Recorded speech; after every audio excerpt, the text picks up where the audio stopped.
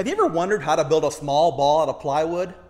Or maybe you just want to build a cool D20 to show your friends. Well, in today's video, I'm going to show you the angles and the techniques I use to get these built.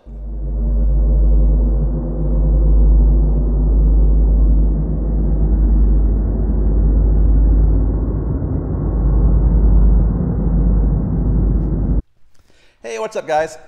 You may remember a video I did a while back where I built a small ball out of Baltic birch plywood.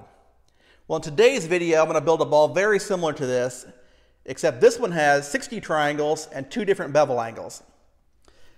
This one only has 20 triangles. They're all equilateral, and there's only 1 bevel angle. So this should be a good starting point for someone who wants to build one of these in their own shop. It's going to start out as an icosahedron, which is a 20-sided shape. So if you want to build a cool D20 for your coffee table, you can just stop here. But I'm going to take you on through the process of sanding it, and we'll end up with that out of this. So if you have some time, stick around for a while and we'll get started on the video. Our plywood ball is going to start out as a piece of 3/4 inch 13 ply Baltic birch. And it's 24 inches by 7 inches wide. We're going to have to cut that into 2 strips that are 3 3/16 wide. But before we do that, I always like to mark the face of the material with a couple of lines. That way I know that all my triangles are being cut from the same face, and that line will be parallel with the long grain of the material. So I'll go ahead and put a couple of heavy lines on there.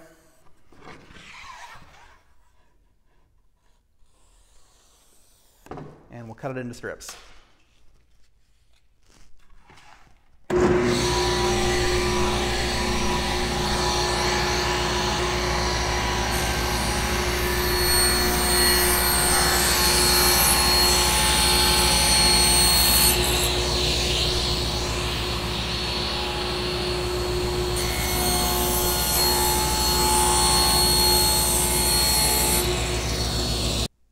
So now we have our boards over here at the miter saw, and we need to cut them up into triangles. Now there's enough material here to make 22 equilateral triangles if you cut them right. So I'll show you how I do that. First, we're going to set our saw on 30-degree miter. There won't be any bevel, so it's on 0 here. We're going to cut our first cut, and we're just going to flop the board over, and when the blade comes down, you're just going to want a nice point on your triangle. And before you make that cut, put a little mark on your saw and just keep flopping that board back and forth, cutting on that mark. Again, these are just rough cuts, so they don't have to be super accurate, but you do kind of want to be all pretty close to the same size. So let's get started doing that.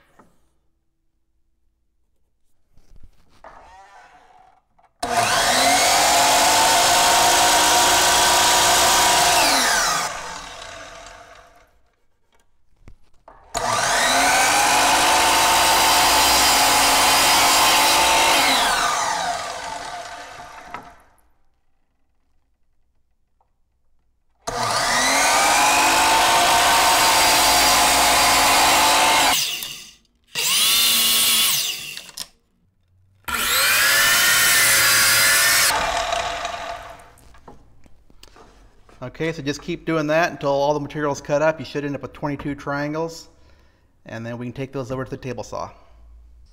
So now we have all of our triangles roughly cut to size, and we need to put a finished bevel on the 3 sides of this triangle. And we're going to do that on this table saw sled.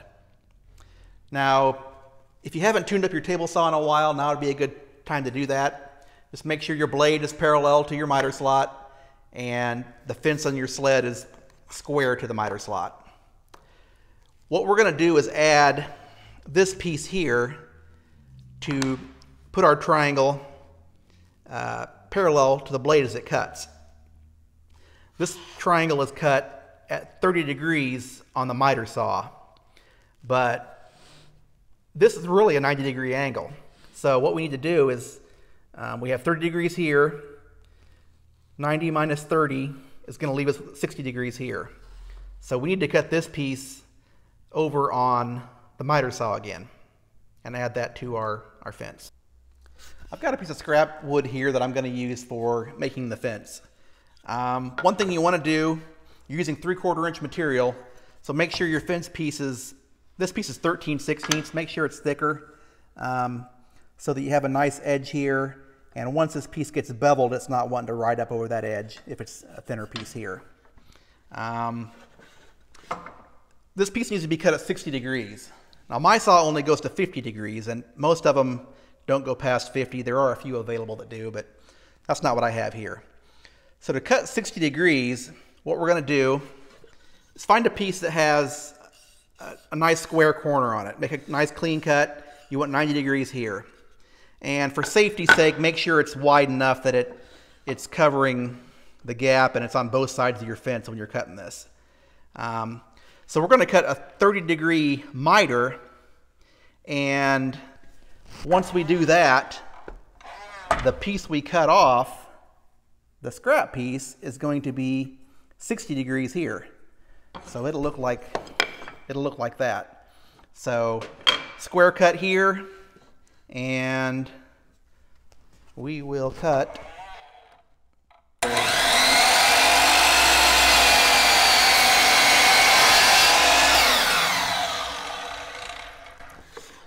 so this piece will be 60 degrees. So we've got our 60-degree fence piece that we need to put on the sled. Mine's already built, so I just ran a couple of 1.25" face frame screws down to hold it on, and I made sure those are in line with the miter runner so they don't poke through the bottom. And you're going to need a Destaco clamp. This is going to clamp the piece on when it's time to cut it. It's going to hold it in place, and it's going to be a lot safer way of doing it. You're also going to need to build a little stop like this so that you can put that on there, and for the final cut we'll use the stop to determine the length of the sides. So this is the point that you've probably been waiting for. What is that angle on the side of the triangle? Well, for me, it's 21.7 degrees. Now here's my disclaimer. It may be different for you. Here's how I do it. I would highly recommend that you buy yourself a digital angle gauge. Some folks will say they're not accurate, they're plus or minus 0.2 of a degree. But for 40 bucks, you're not going to find any way to set your saw that's that accurate. I like this particular model here. It's made by iGaging, and I've had this over 10 years. But it's got magnets on all three sides of it. So what you do, you set it on your saw, zero it out, and then put it on the side of your blade, and that'll give you a reading. So once you get set your saw to 21.7, if you get a set of test pieces that you like, then lock it down and go with it. Now let's show you here what I come up with. So I set my saw at 21 degrees using this particular gauge, and this is what happened. It's too tight. I can never pull those together. So I set some up at 21.9 degrees.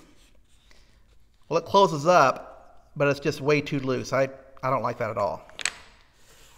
So I cut this one at 21.7 degrees. And this is what I want to see.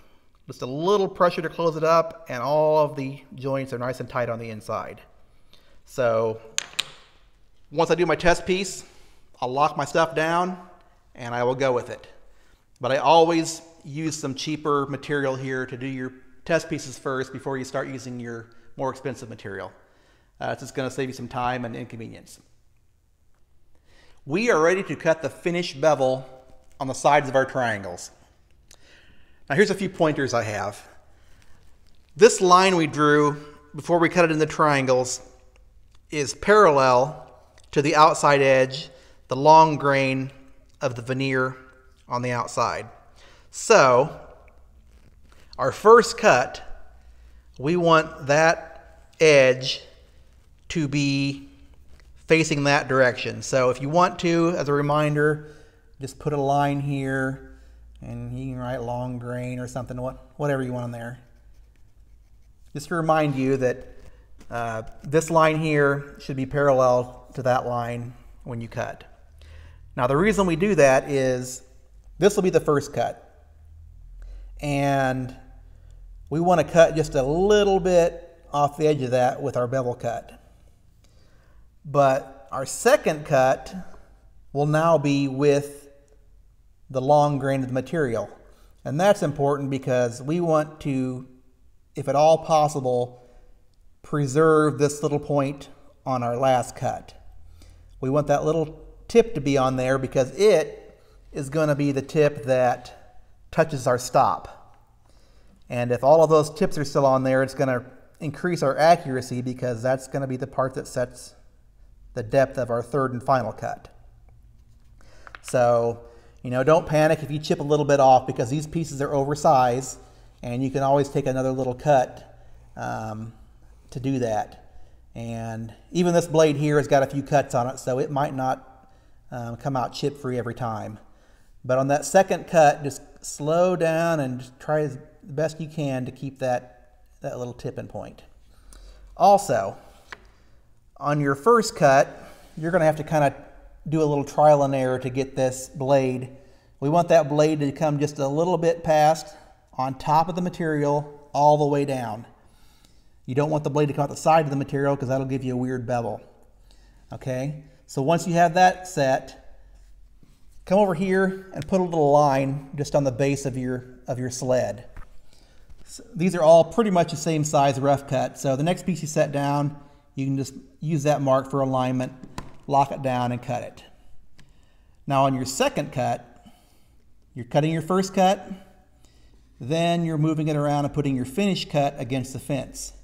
Your second cut, you just want to be about, maybe a 1/16 from that cut. So that's going to give you 2 fresh edges. And if you don't get it the first cut, just unlock it, back it off a little bit, and cut a little bit more. There's enough material here to give you a little bit of play. So we're going to cut 2 sides of all 22 triangles and set them aside. Then we're going to put our stop on, and we're going to cut our third side, all of them with the stop on, so they'll be exactly the same length. So let's get started on that. All right, here we go. So long line over here.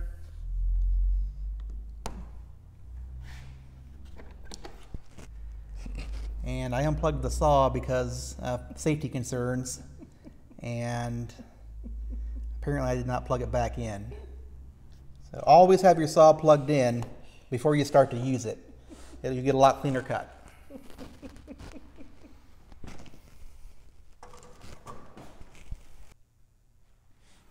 Okay, first cut, parallel to the long grain. Take our first test cut here.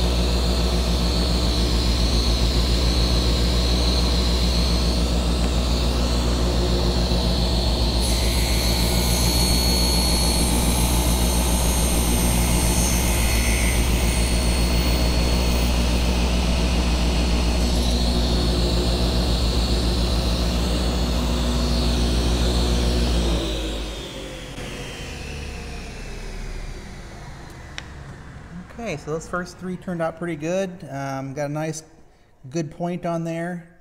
One thing I didn't mention, they kind of look the same after a while, so put an X on the side that didn't get beveled so you don't have to look at it every time. So kind of do that as you go, that way you know which side you have to cut for the third cut.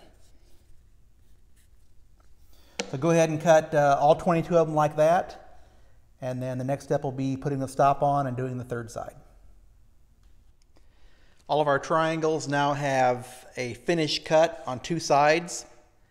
And they all turned out pretty good. This one here, on my second cut, I kind of broke the corner of it off. So I took another cut to clean it up. So I marked it with an S, meaning it's a little bit shorter. And I'm going to use it to set my stop. And then all the rest of them should be a little bit longer, and they should clean up okay. But I'm going to use the shortest one that I have to set my stop. So basically, I'm going to lock it down, do my test cuts again until I get a nice clean cut on here, and then leave it locked down. I'm going to put my stop on there, and then I can cut the other 21 of them based on that stop, and they should all be exactly the same length on the sides. The most important thing is they all match the same length. It doesn't really matter what that length is as long as it's close. So I'll go ahead and start that.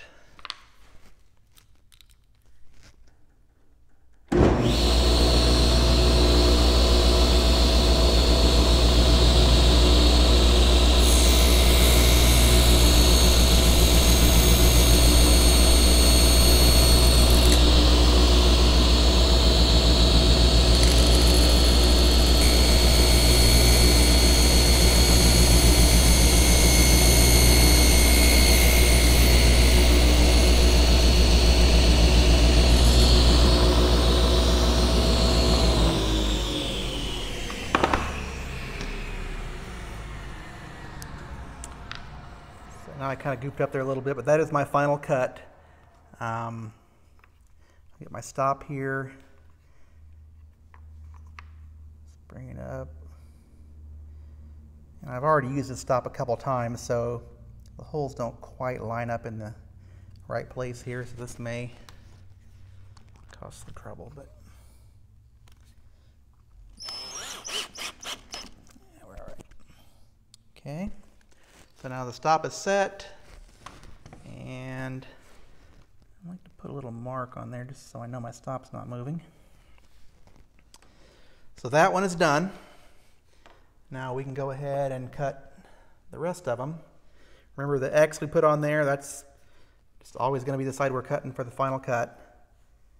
Just don't push them too hard. Make sure that nice little crisp corner hits your stop. Lock it down.